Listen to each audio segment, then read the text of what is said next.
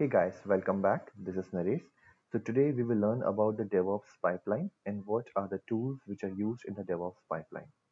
So in many industries now they are adopting the DevOps, but still there are confusion like what tools do we use and what are technologies which we should learn in order to adopt to the DevOps pipeline. Okay, so I will show you a picture which will clear some of your doubts. All right, so if you see that here I have just shown you a picture and I will just explain each and everything one by one. Okay, 1 second. All right, so here, if you see here, the first picture here is for the Jira and for the requirement management. So this is basically nothing but you should have one tool which can handle all your requirements and manage all your requirements. It can be Jira, it can be C Agile, or it can be other tools which is in your company. Okay, so you should always learn these one of the tools, and then there should be a tool for the test case management. So wherever, like by looking into requirements, you will write some test cases either in the Excel file or either with some test case management tool like Zypher or CHI. Okay, and there should be one a defect management tool where you can log all your defects. So these tools you should have some knowledge of all these tools so that you can relate to the DevOps pipeline and you can work with that. Okay, now, the second thing is automation engineer and developer. So here are the automation engineer and developer. So these engineers and developers will get some inputs from requirement or from the test case management, and according to that, they will start preparing their code. The developer will prepare the code which is applicable to their application. For example, they can maybe they are working on the mobile application or web application, and automation engineer will prepare the code for the automation scripts which they want to test later on. Okay, so every all the scripts will be written in some kind of a tool like Eclipse or IntelliJ. So whatever editor which you feel comfortable, you can create that. Okay, and you can also use a build tool like a Maven and Gradle. And one more thing, because we are working on something, we are creating something, maybe it will require some more jar files.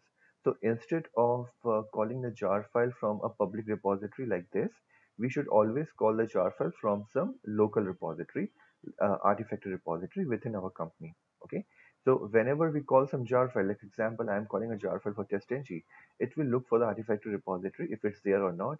If it's not there, it will go to public repository, download that into the Artifactory repository, and then download to your Eclipse.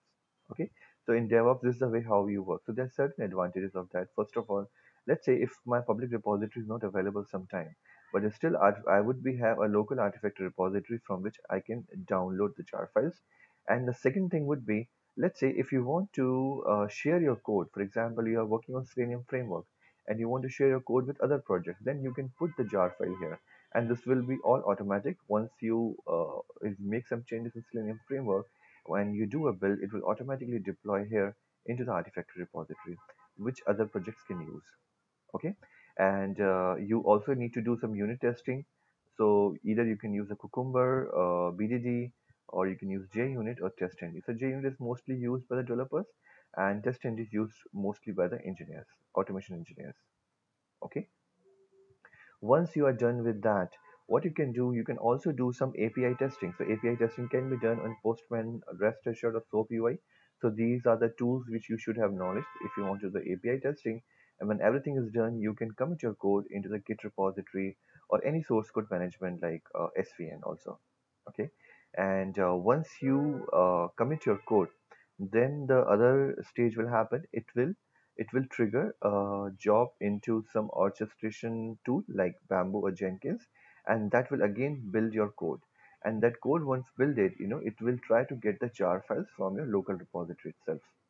So once you get a jar file, after that again it will do a unit testing. And one more important tool, which is this one, which is a Sonar Cube. Okay, so there's separate video for this for Sonar Cube. So this tool will go ahead and analyze your code, whatever mistakes which we have done in code, it will analyze it and it will give us a report that what are things we have to make it correct. Once the code has been redeployed, what we can do, we can deploy it to the test environment.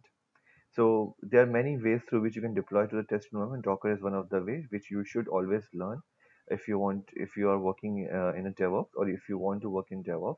So learn Docker, learn how to deploy your application into the test environment.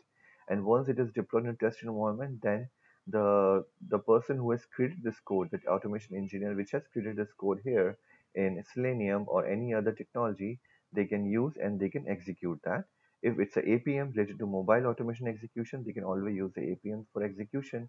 And for the visual testing execution, they can use the apply tools. Okay, so you should have knowledge of all these tools for execution of your test cases. Okay, and once it is done, once everything is correct, then again you have to deploy it into the different environment. For that, again, Nexus come into the picture, and then there are some other tools for the infrastructure provisioning, in which you take care of the infrastructure. Infrastructure related to Docker or infrastructure related to production. You can do it through the Puppet, Kubernetes, and Ansible. So these are also the tools which you should take care of. And once it is done, then you can again deploy to pre-production, and then you can do performance testing. And for that, you can get the knowledge of JMeter or Load Runner to do the performance testing, or any other performance tool which is applicable in your company. Okay, and once everything is done, you can deploy to production.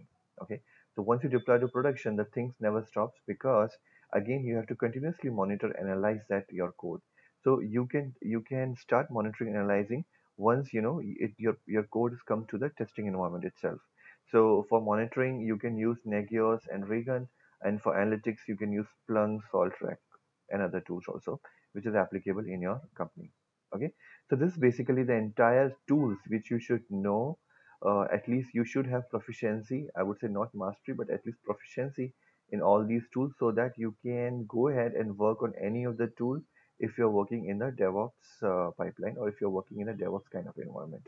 So I have posted already many videos for most of the tools. For example, Sonar Cube, web automation execution, Selenium, APM, Apply Tools, Git, Maven, and how you can use Artifactory repository also, how you can deploy your code into by using Nexus. So all these videos are already available.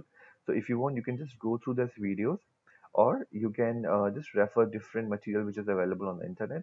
But at least go through these videos, so that you can know the understanding, and you can know what are the things you are required in the DevOps tool. Maybe some of the tools you already know, but don't restrain yourself. For example, if you know Selenium, don't restrain yourself in Selenium. Try to understand how exactly all these are connected to each other, and how you should know every tool which is present here in this diagram. Okay, so that's it from my side. If you have any question, you can always ask in the description section. Thank you.